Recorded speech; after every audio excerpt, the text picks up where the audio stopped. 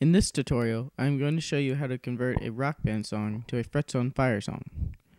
First, open Audacity. Then, click Open and locate your song folder. Now, open the drums audio track. After you've done that, click Open again and open the guitar audio track. It will open in a new window, so let it import, and then select all and cut it, and close this window.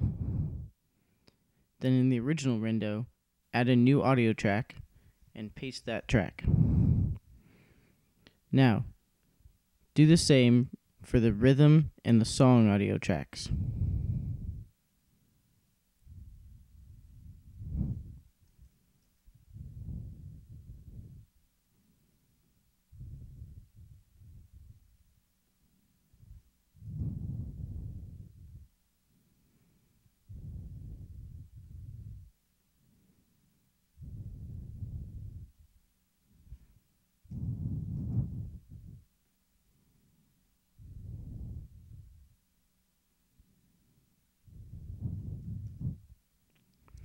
Do not add the preview track.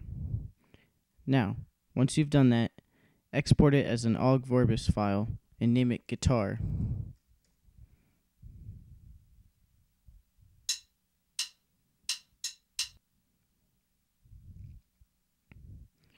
Once that's done, open the song folder and move all the audio tracks to the trash.